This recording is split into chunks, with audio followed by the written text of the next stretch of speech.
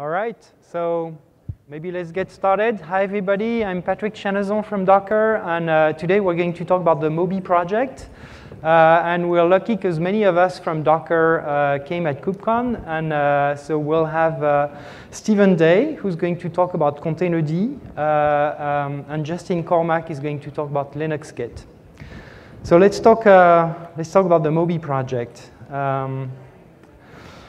So Docker itself it's a platform that sits above your infrastructure, any type of infrastructure, and then runs any type of applications, both Linux and Windows. It runs on-premise, in different cloud providers. So it provides you that insulation and future-proofing, allowing you to add new type of infrastructure and have that same layer of isolation on top of it, and then run new types of workloads on top of it as the way we're building applications evolves. So that's what Docker is. If we look in the details of it, there are 4 layers in there. So on top of infrastructure, you have the core container runtime that's called Containerd. So we're going to talk about that. That's one of the key piece of the Moby project. And actually today or yesterday was really a great day because after 1 year working on the Containerd project, we announced Containerd 1.0. Then on top of that, you have orchestration. So in Docker, orchestration is done with a component that's called Swarm. On top of it, you have Docker Community Edition, which is the developer tools, the tools that you're using to do Docker build, Docker push, to build your images and run them. And then on top of it, we're building Docker Enterprise Edition, which is a full-blown platform for enterprises to be able to run containers and manage them. So the Enterprise Edition and Community Edition ship on different types of distros. The most common ones that people are using.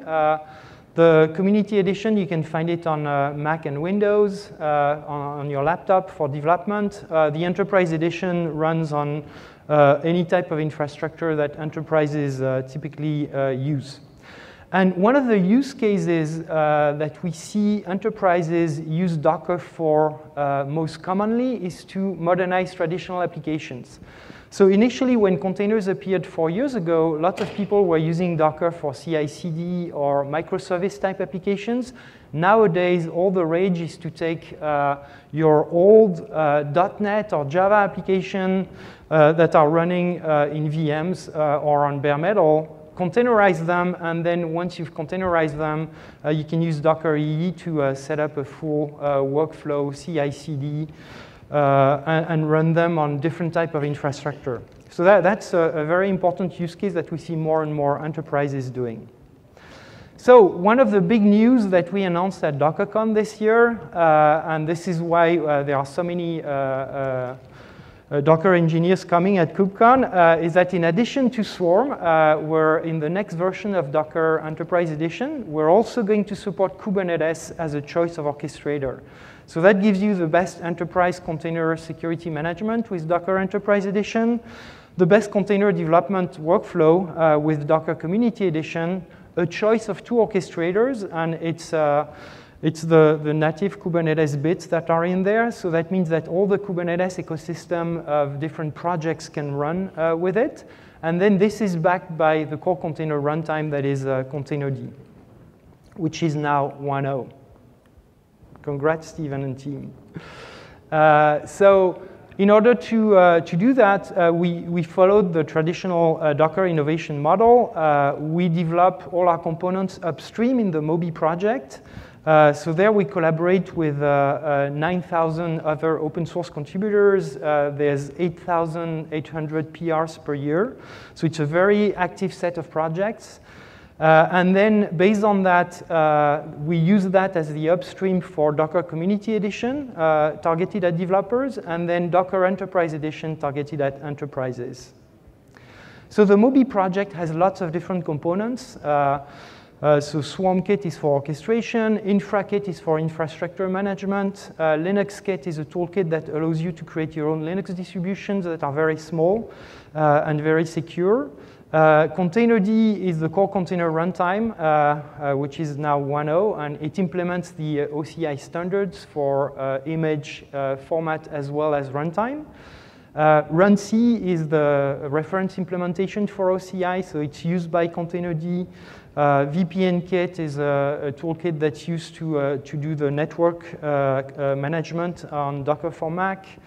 Registry, libnetwork, there are tons of projects in there. So today, in today's session, we'll focus on 3 of them, Containerd, LinuxKit, and if we have time, InfraKit.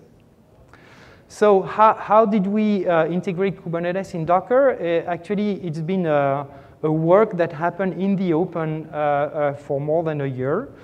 So it started with the Containerd 1.0 roadmap defined with the Kubernetes community at KubeCon in November 2016. Then in March, we contributed Containerd to the Cloud Native Foundation, so it's a CNCF project. In April at DockerCon, we showed LinuxKit and Kubernetes working together with the help of Ilya from Weave, who's sitting there. Thank you, Ilya. And then we've worked with Google, with Lantau and the Google team on CRI Containerd, which is a Kubernetes container runtime interface implementation in terms of Containerd instead of Dockerd. Libnetwork started to implement CNI in September. We talked about that at the Open Source Summit. Then in October, we gave Notary to CNCF. There was a talk about Notary earlier this morning by David Lawrence and Ashwini. And then the betas of Docker with Kubernetes support is starting probably in December, private beta. And then the GA will be in the first half of 2018. So Containerd and Notary are now CNCF projects, so we really love the CNCF. There are a whole community of developers who participated in that. Elia, your picture is a little bit small there. And then what we're really excited about at Docker is what will happen for containers in terms of innovation when the 2 largest open source projects around containers, Moby and Kubernetes, join forces to innovate further. And at the end of the day, we're one big community trying to get containers to be more mainstream. One of the changes that happened that's pretty important that Michael Crosby led is we had a BDFL clause, benevolent dictatorship for life, in our governance for Moby projects, and the BDFL was Solomon Hykes, the founder of Docker. And what BDFL means is that when there are technical disagreements between maintainers, they can escalate that to the BDFL. So we replaced that by a technical steering committee that has been elected last month, I think. So let's talk about Containerd, LinuxKit, and InfraKit. And so for Containerd, Steven, who's one of the maintainers in Containerd, is going to explain how we went to 1.0. Hey, everybody. Did I mention, did Patrick or anybody mention that Containerd is at 1.0? Yoo-hoo! Yeah, so this is pretty exciting. We honestly didn't plan it to be released with KubeCon. It was just like that's the way the dates worked out. So I think it's great to be having that news here. So it shipped yesterday. Check out the blog link. You can read all about the details. I'm not going to go into the details of what was and wasn't in the 1.0. I'll just talk a little bit about the project. Oh, if you're taking a picture. Go back. Yeah, there you go. All right. So early history of Containerd 1.0, or sorry, of Containerd was the basic. So Docker had this thing called libcontainer, and that was spun out into a project called Containerd eventually. There's a few steps in there that I'm going to omit. And that was released in Docker 1.11, and it acted as a management or like a supervisor of OCI runc executors. We then, over time, we decided due to requests from people in the community and based on architecture, we decided to expand, that the Containerd project was a good place to expand some of the core functionality of Docker that people wanted in just kind of a simple core container runtime that people could rely on. And this is a Docker with minimal features and that has full capability of the entire operating system. So this is kind of the timeline. December 2016 is when we first spun it out of Docker. I think 1.11 came out in the spring of that year, maybe April 2017. We then donated it at Cloud Native Con in March 2017. We had our first Containerd Summit in April of this year, and that was this is where we kind of collected information from the community, and we brought a lot of people together and said, hey, what do you want if we could expand the scope of Containerd just into what's needed as this like single host container runtime, what would it look like? And so we took a lot of feedback there, and this informed what became Containerd 1.0. In November 2017, we released our first Kubernetes 1.8 integration, so that Kubernetes, you could try out the betas with Kubernetes and use Containerd as the base runtime through the project CRI Containerd. And then I think yesterday, was it yesterday? Flights extend time, you know. Yesterday we released the Containerd 1.0, and that's now generally available. A little piece of trivia: if you're running Docker 17.11 or 17.12 RC on your laptop, you're already running Containerd 1.0. So you may be running it and not even know. So again, why did we do this? Why did we do all this work, and why the big hubbub? We wanted to expand the Docker platform. We wanted to extend Docker into a platform and focus on developer experience, and we found the goals of that conflicting with the goals of a well-behaved container runtime, and this affected our engineering processes, but as the engineering processes of our like partners as well. We wanted something that could be used beyond Docker and kind of fulfill the role of the like 2014 view of Docker as this like single host container runtime. So we donated it to the CNCF, and history was made.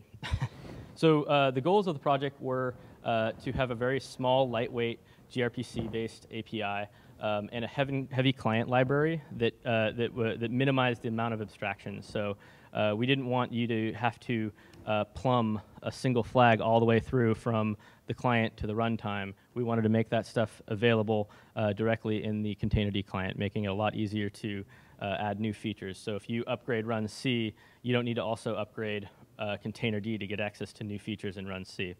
The other part of this was designing for stability and performance. This means that when we add something, we know that we want that to be there forever.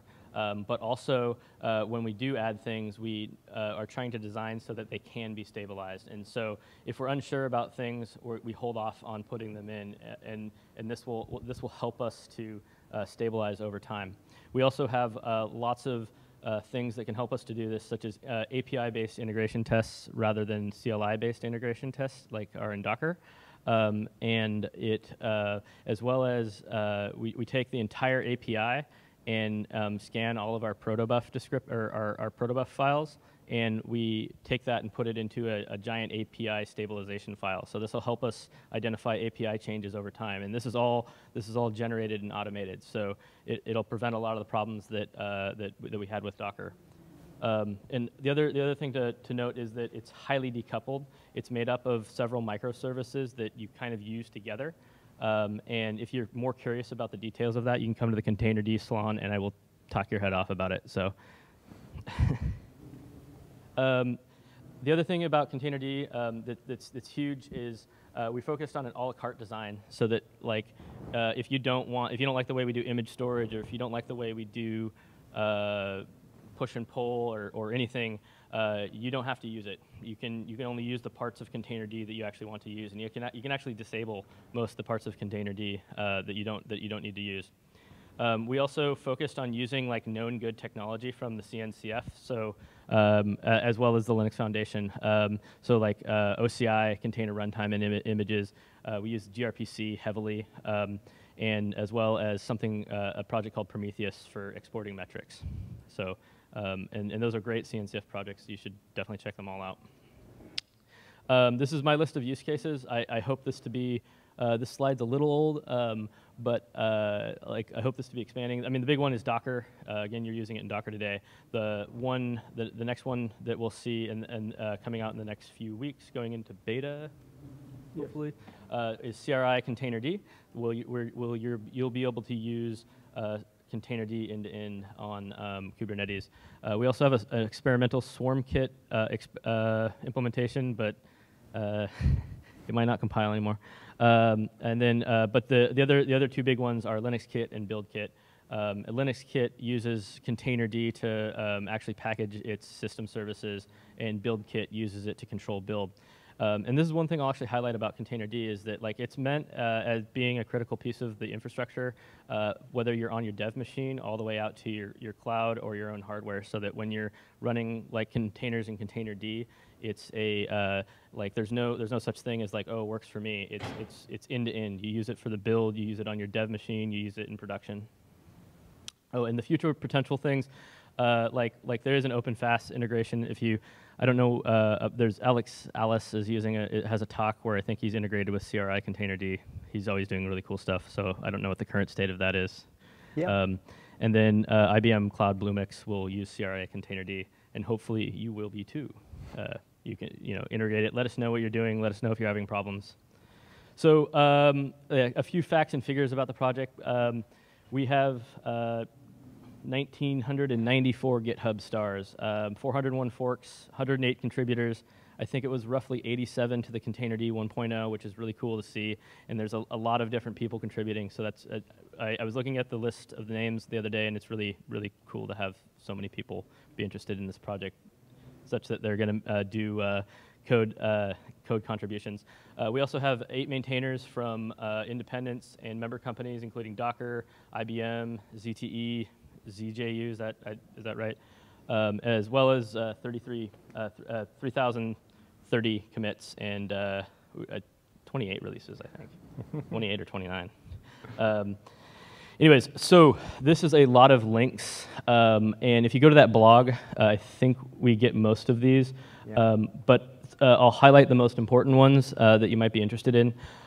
Check out the Getting Started guide. The Getting Started guide is really cool. It'll kind of show you the like what is Containerd, what does it do, what does it not do, that kind of thing. And then you can look through the scope table, the roadmap, kind of see where we're going. If there's stuff missing on there, reach out to us through an issue or on the Docker community Slack, and you should be able to kind of push us in the direction that you want, and we can help you with a proposal or anything that you need. You can also read a little bit about the architecture of Containerd and the approach to how we've implemented it, and that can help you to understand how to use the APIs a little bit better.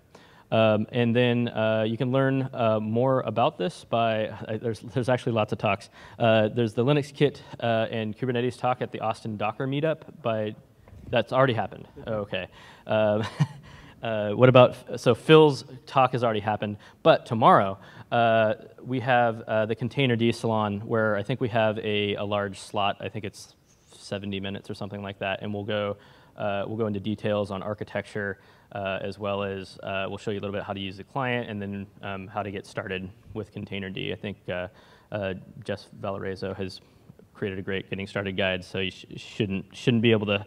It should be low drama.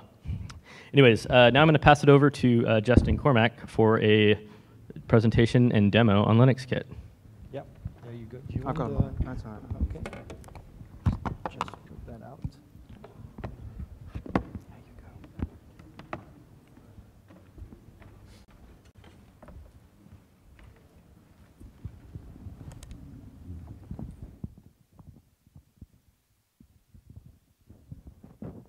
go. Have we got slides? Yes.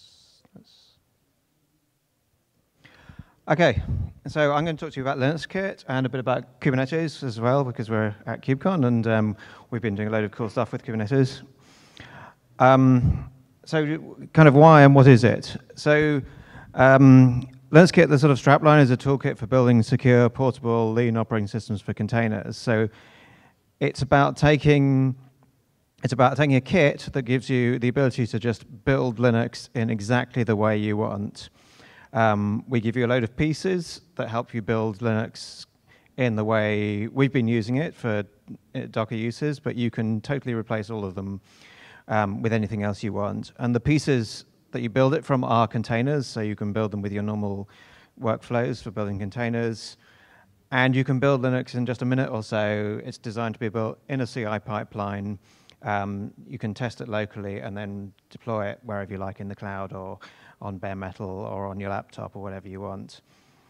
And so it's a very different, lightweight, cloud-native approach to how to deal with Linux. And it's also, I really think the whole immutable delivery idea that we have with containers is very important. Also for system images, and we've really gone with that. So the idea is that you build a new image and redeploy if you want to update things, rather than having a really complicated kind of desired state management thing going on inside your image. Security is designed to be minimal and just run exactly what you want. And I think the NIST Container Security Guide recommends that you do use a container-specific OS for running containers, and that's one of the important use cases for LinuxKit. How does it work?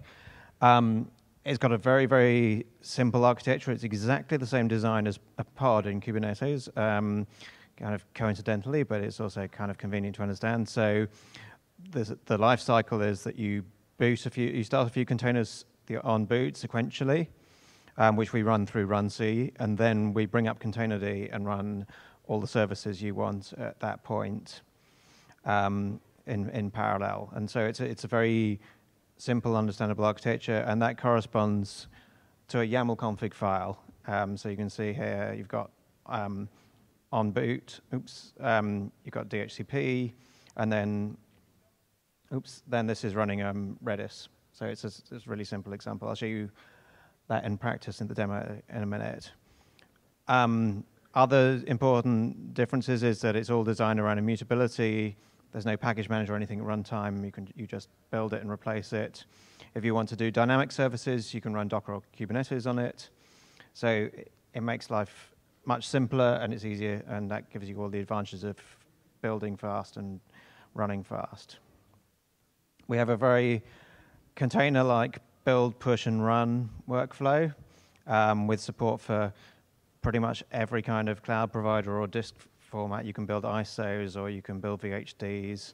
And we've had the community add support for all these different platforms that they like to use, everything from OpenStack to VirtualBox to KVM and so on. So there's a really wide range of platforms you can run it on, and there's really simple tooling, or you can use the native provider tooling. So you can just build an AMI using our tooling and then run that using the Amazon tooling or whatever you want to do. Or, so we design the tooling around giving you a starting point, and then for production applications, you can obviously use more advanced tooling.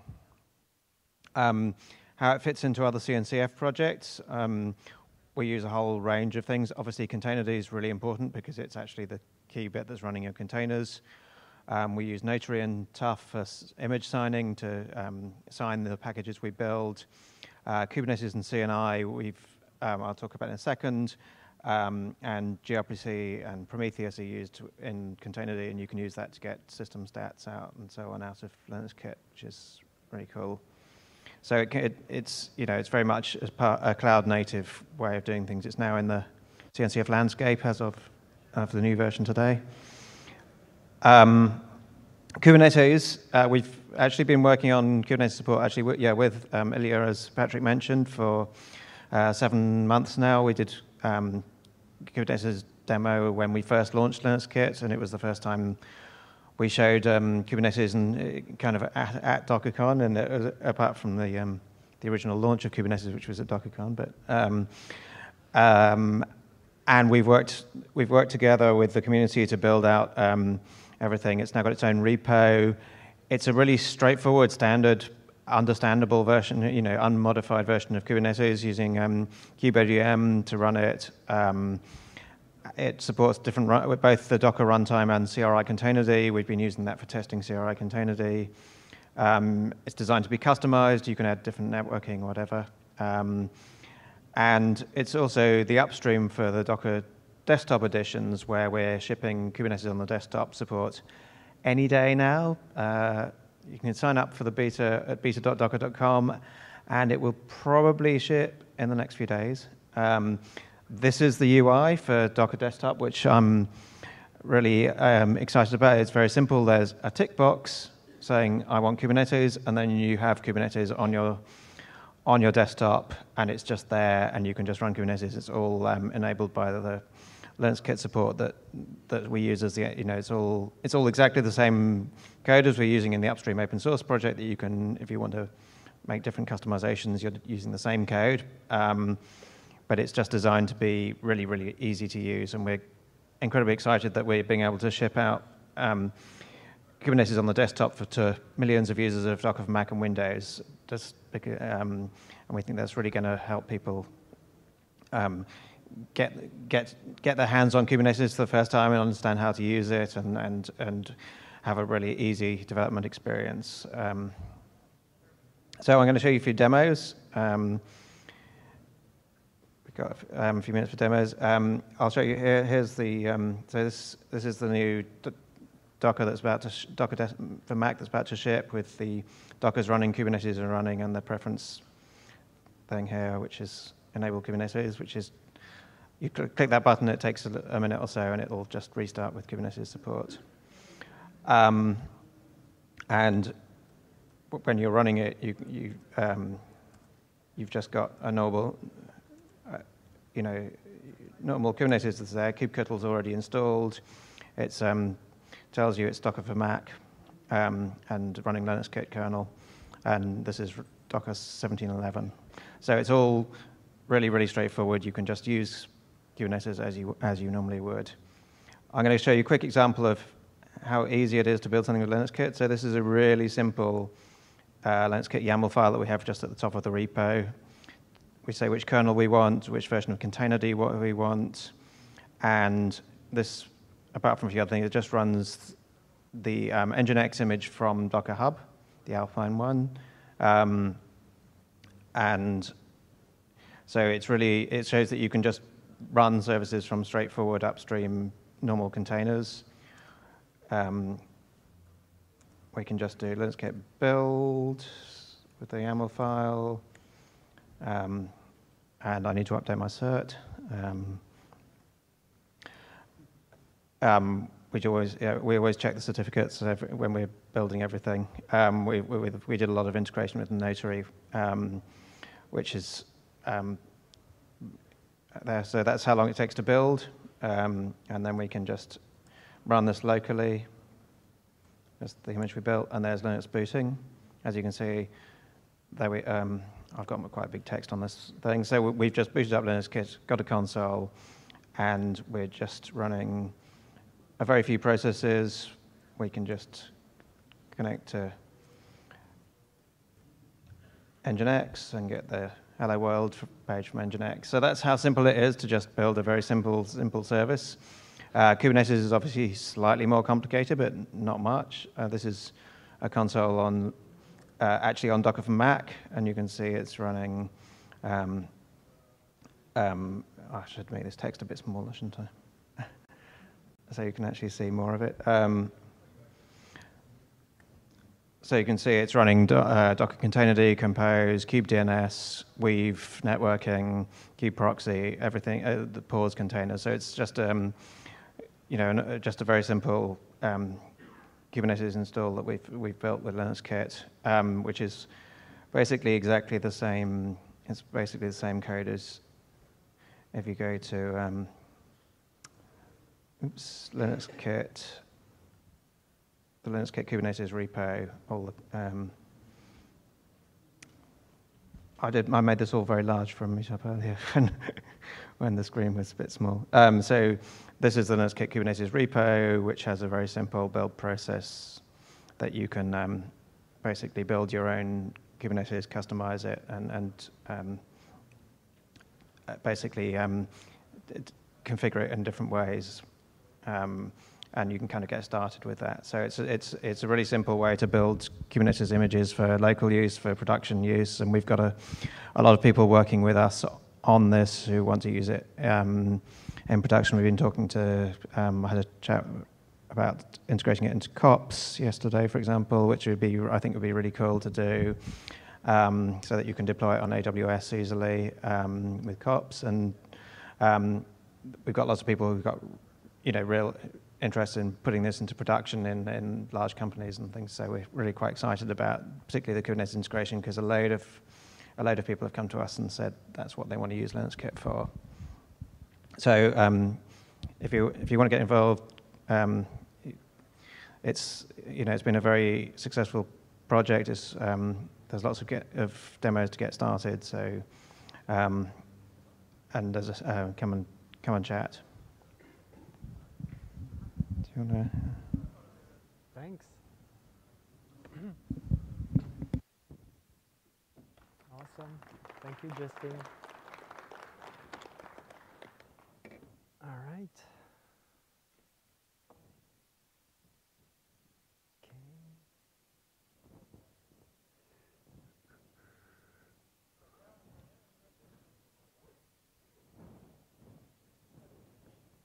Oops.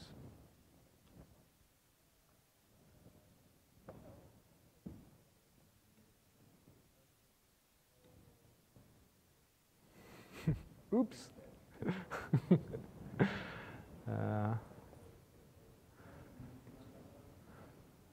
Okay, so we just have a few minutes left, and I wanted to talk to you about the one last project from the Moby project, which is called InfraKit. Do you? Oh. Should I go in there? Okay.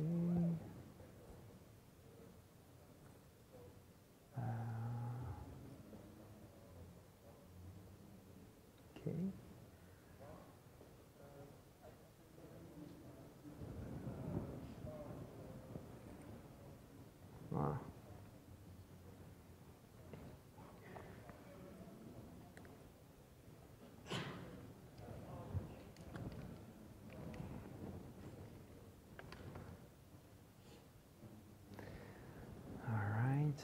Try that again.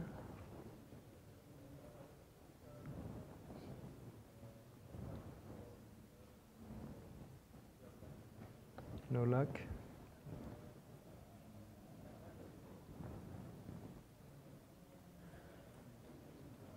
Okay, I'll do it without slides. So the last project I wanted to tell you about is InfraKit. So InfraKit is a declarative management system for managing your infrastructure.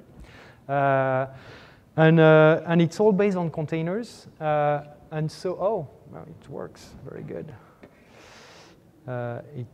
So it's all based on containers. And, oh,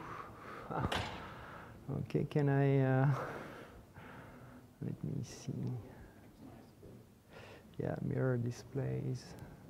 Okay, that's good. It's all based on containers. We launched it at LinuxCon in Berlin in October 2016.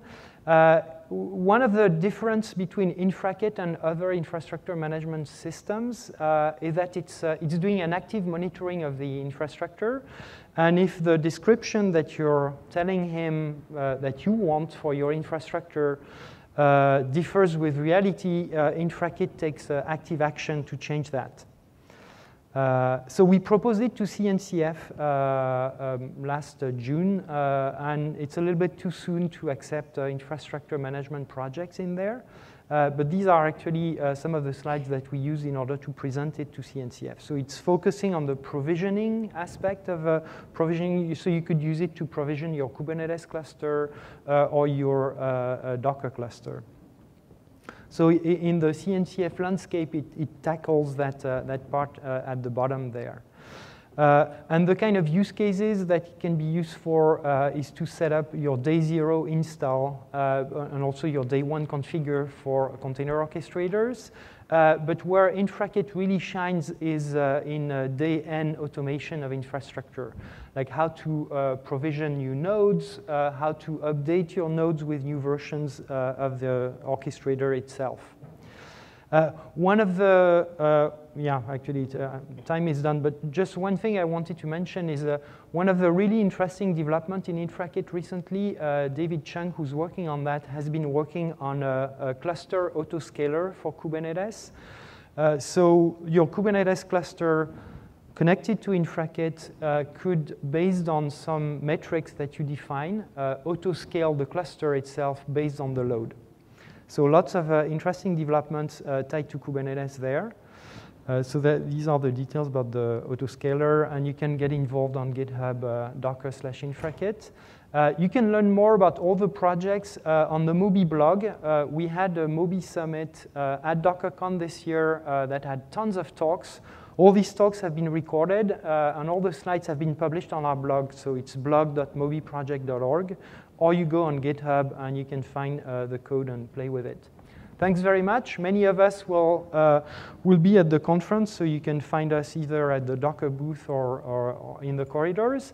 And there's one more session that should be pretty interesting. It's the OpenFast session by Alex Ellis. So OpenFast is it's a serverless platform, and he's doing some really interesting ties with some of the Moby projects. So for example, in there he has a fantastic demo of using functions to just deploy automatically LinuxKit images. All right, thanks very much.